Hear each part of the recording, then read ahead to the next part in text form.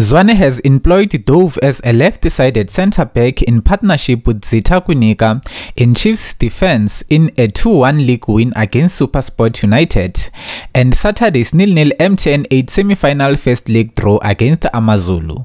The coach said he was impressed with what the 28-year-old had to offer there.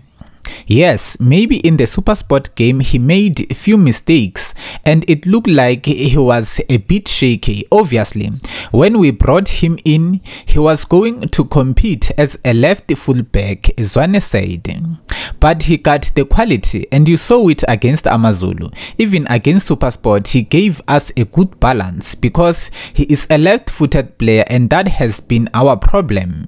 It made us predictable, especially for the opposition to close the spaces when we were building up.